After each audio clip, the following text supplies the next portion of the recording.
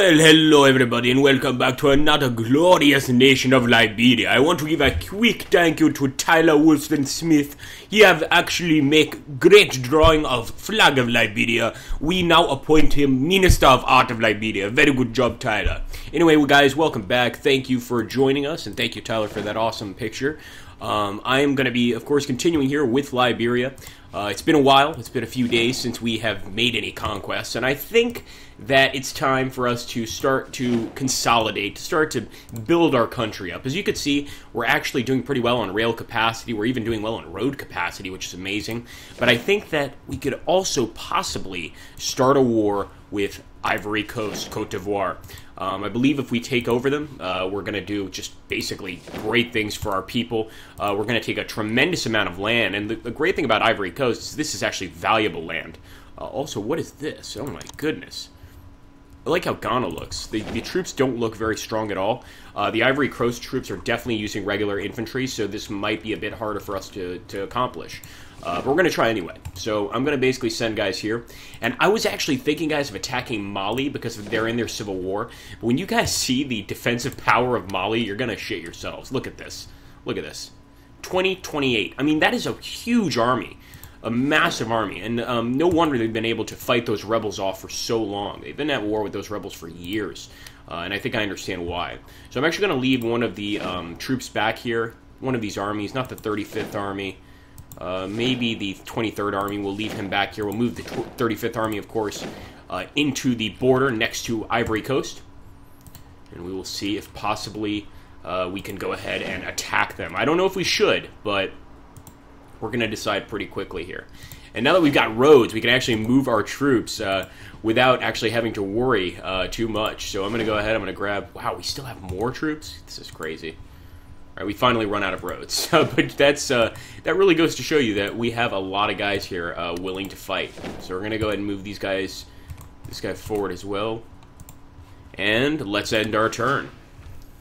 Okay, glorious Liberia. It's going to take a little while for us to get there, of course, but all of those trucks, they're really cool to see. It just lets me know that we have definitely the ability to start a war here. But whether or not we want to is another question. I mean, to be honest, Ivory Coast is not weak, per se. I'll take a look at their military strength pretty soon here, but they actually look like they could withstand a war with us. And I worry about that. But maybe, just maybe, we can at least take over some of the areas here. And if we do that, then we've still made a successful victory, in my opinion. All right, military industrialization. You guys know we need it. We're going to get some anti-air guns and trench works. And actually, we have not been building trench works in Liberia, which we probably should be. Then again, it's not a huge deal right now because we're not being attacked by the enemy. But it's definitely something we want to consider, especially since we're running a military dictatorship here. By the way, I want to take a look. As I told you guys before, the government support is only 12% now, and the people desperately want a change to theocracy. The actual support for theocracy is ridiculous. Just as an example, if I click instigate a coup, we can take a look here. Dictatorship, of course, we already have that. So let's go to theocracy. You can see 90% of the people support it. Now, the state nationality of Liberia and the religion is Protestant, but I'm not sure if this is a great idea. We're going to get a lot of support from the people, but I think we should let the dictatorship, the republic, I mean, of course, withstand the brunt of these wars, and then maybe we will switch to a different form of government. I wouldn't say a more appreciable one, because a religious theocracy is not going to be a great government. And I don't think we're going to ever go back to democracy unless we accomplish our goal of taking all of Western Africa. Then we might consider it, but only consider it, of course. Oh, South Africa. Now that's someone we don't want to have to deal with because they actually have a pretty good military. And, of course, they're quite a ways away from us, so I don't think we'll have to anyway. But if they give support to one of these countries, military support, to fight us, that's going to be a problem for sure. All right, not bad. These guys are still on the way, of course. I'm going to let them all get here, and I'm actually going to keep building troops in some of these locations. I don't want to build troops everywhere because we just don't have the money for it. It costs too much. We don't even have the food. As you can see, we're already at +6 on food. We are making a little bit on money, but that's only because I've increased taxes. Yes, of course. I had to do it. Now I sound Irish. What the fuck is wrong with me, actually? But anyway, I did increase taxes, and this is why we're making a little bit of a profit. But that money is slowly draining. You know, it's slowly going down, so we really need to make a move soon. I think I still have troops being built in 1 or 2 counties, 1 or 2 areas, and I think that's pretty much enough for now. We've got a pretty large army as is.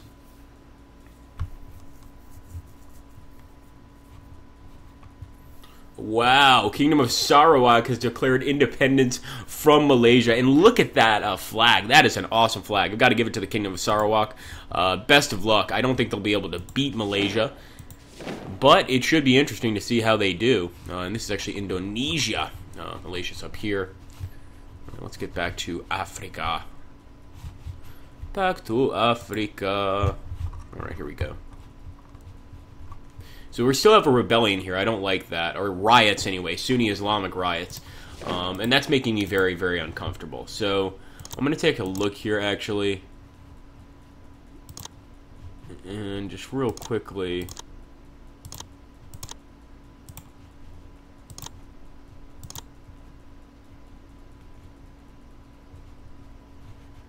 doing something wrong.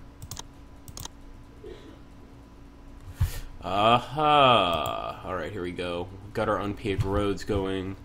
Military units. We should be able to build light cavalry here. That's a little strange. Alright, let's take a look at the other area here. Gambia. And I'll actually go straight to the power station. And there we go. So we are building engineers in Gambia. I think that's actually good. Oh, no, not militia. We're going to keep building the engineer units and pumping them out. And I'll take a look here. I'll try to get into our recruitment center once again. And actually, we've got a barracks here. So I'm going to start building some light cavalry here. Just to make sure that we are getting the most out of our military. The last thing we need is to start a war that we can't finish. So let's at least build in those 3 areas, and we'll go ahead and continue. Once these guys actually get into their positions, then we will start the war. But I want to make sure that they are all here. You know, I want to make sure that we're not going to have any issues. And the worst thing that could happen is if we have another major revolt, like we did in Sierra Leone during this war, that's going to be a major problem too. So we may just need to accept the fact that we'll get out of this war with maybe some territory, and that's probably good enough.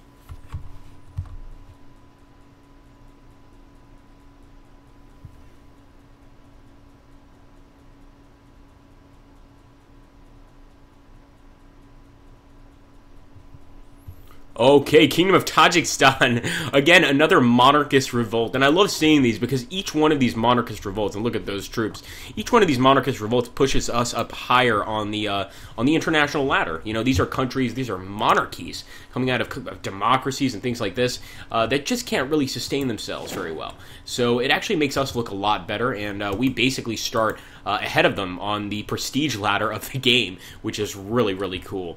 So let's take a look here at the Ivory Coast Defenders, 15-13, 7-13. I think we could do it, but it's going to be a tough fight.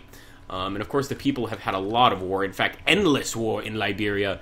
So I hope that this will be the final war, the war to end them all. Of course, we still have a lot of land to take. But if we were able to take beautiful Ivory Coast, I mean, just imagine how incredible Liberia is going to look. And then, of course, we can easily move over here to, I believe this is Ghana. What is this? Is this Togo? I got it right. It's Togo.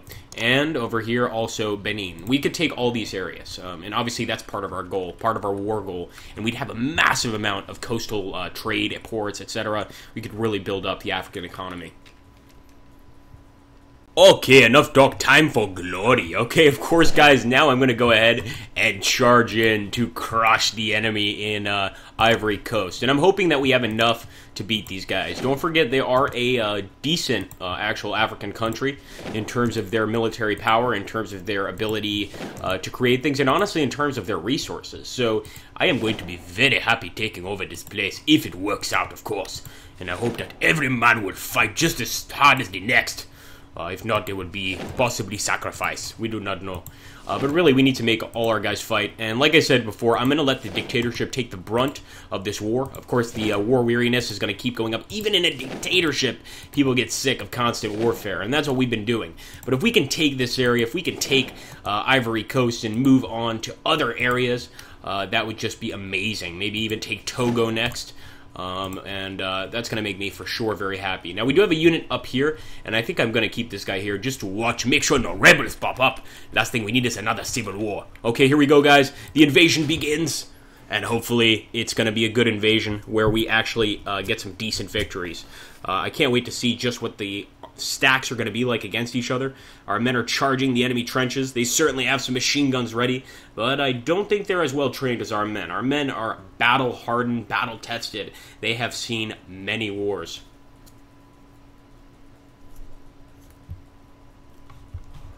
Glorious. Okay, we take a look now. So as you can see, 6-5, those are not good odds. We actually need to get some reinforcements in here, so I'm going to immediately send reinforcements into Sassandra. I might even actually go ahead and get this guy and hope that there aren't any riots and get to Sassandra quickly. We're obviously going to be building units constantly, so we don't necessarily have to worry about that. And it actually looks like the people of Ivory Coast are sending their capital army against us. So they're leaving their capital here at Agnebi. Oh, how I wish we had built some ships. We could have just dropped them off right here and flanked the enemy. But I think we can fight this way and still get to victory. At least let's hope so. Here we go. Whoa, we need more men. Of course, we just built 2 units, but what the shit just happened? Sorry about that, guys. That was weird. I think I actually just hit the tilde key, and something very bizarre occurred. You just saw the gray screen of death that the enemy is about to see. It is called basically the front coating of a bullet.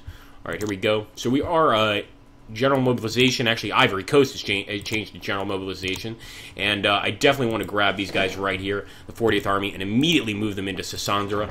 And it looks like the enemy's actually getting pretty decent reinforcements. What about over here? Now, in Odienne, as you can see, once again, getting decent reinforcements, guys. It's very, very even fight, and this is what I said. This is going to be a very even war. And that's why I was worried, that's why I was concerned, but you forced me! You all forced me to do this, I blame you all. Actually, no, I blame myself, but we could still win here. It's just going to be a lot harder to win than initially expected. Let's make sure that we're building just about everywhere I can build infantry. I want to build infantry. So let's go to Bissau. Let's get some infantry from here as well. And we shall end our turn. We will not surrender against these fools.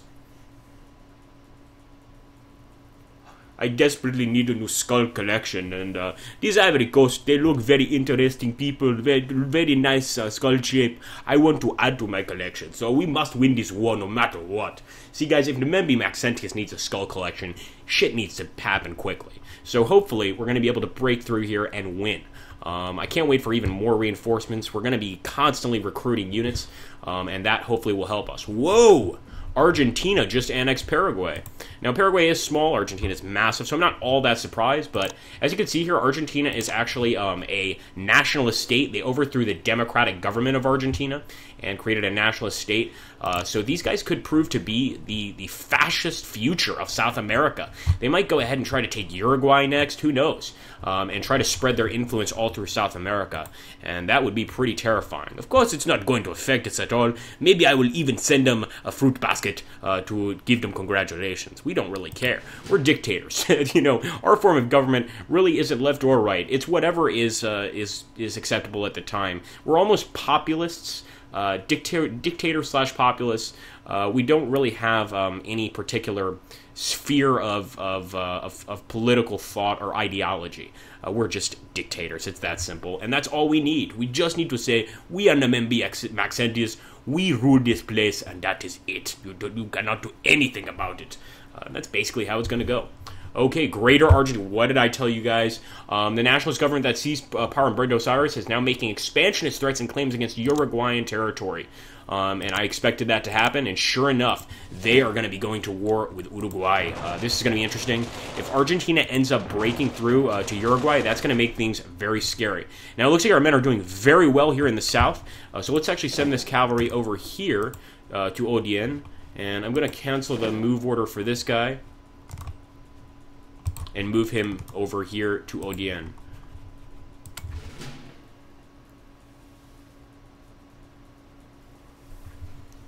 Hold on, men. Do not surrender yet. We still have 2 more units over here we could send over too. I want to keep probably one guy back just to watch for riots, but really, in a time of war like this, we can't worry too much about riots. We need to get our guys out there, and we need to get them out there quick. And the fact that we're still making a surplus on food and money leads me to believe that things are okay for us right now. But we are losing a lot of other resources quite quickly due to this war. Engineers and infantry, wonderful. I cannot wait to sacrifice them to the gods. Oh wait, we're not a theocracy yet. We need to wait. Okay. Here we go. Grab this guy here. Sorry guys, bit of a cold here. I'm going to move to Sassandra, and I will grab this infantry here and move him to Odien. And end our turn. There we go. We've taken one province, guys, and now we have to decide whether to go straight for the capital or to assist our friends over here in the north in Odien in this territory. We might do that, or we might just march on the capital and take it right now. It's awfully tempting to just go straight for the capital and secure victory soon. And eventually, we do have to consider the possibility of making a theocratic government. That's what our people truly want, but we have so many different religions in Liberia. How do we know which is the right one to pick? I'm very confused. Thank you so much for watching, guys. I hope you enjoyed this episode. Take care. Have a awesome day. And don't forget, Liberia forever.